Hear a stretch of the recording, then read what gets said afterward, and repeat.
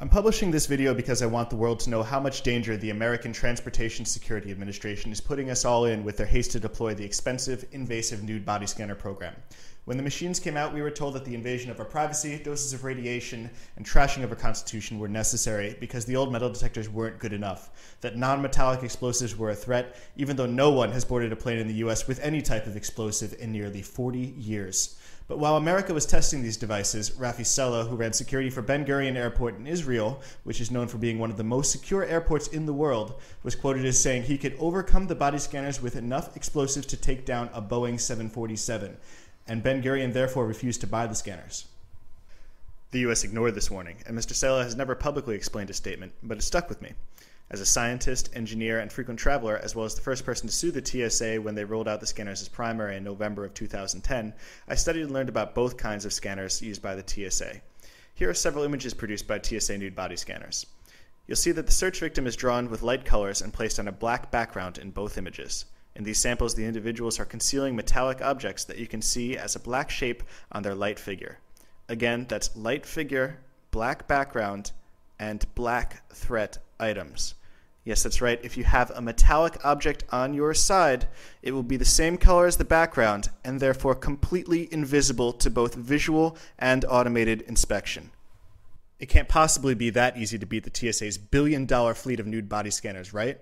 The TSA can't be that stupid, can they?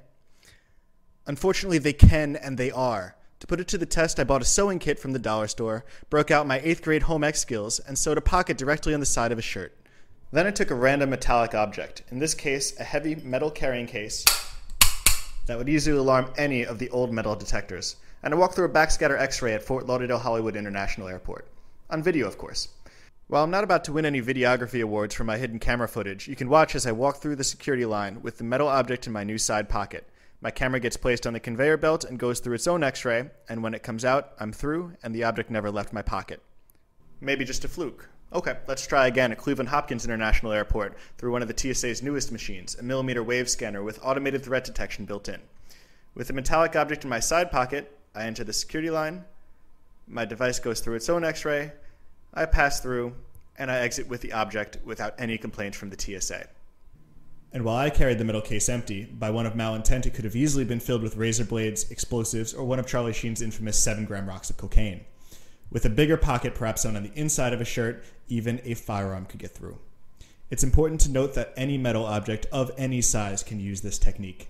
And I don't urge you to try to bring contraband through security, as the nude body scanners often have false positives, so while the metal on your side might get through, a button on your shirt or a sweaty armpit might look suspicious and earn you a pat down anyway.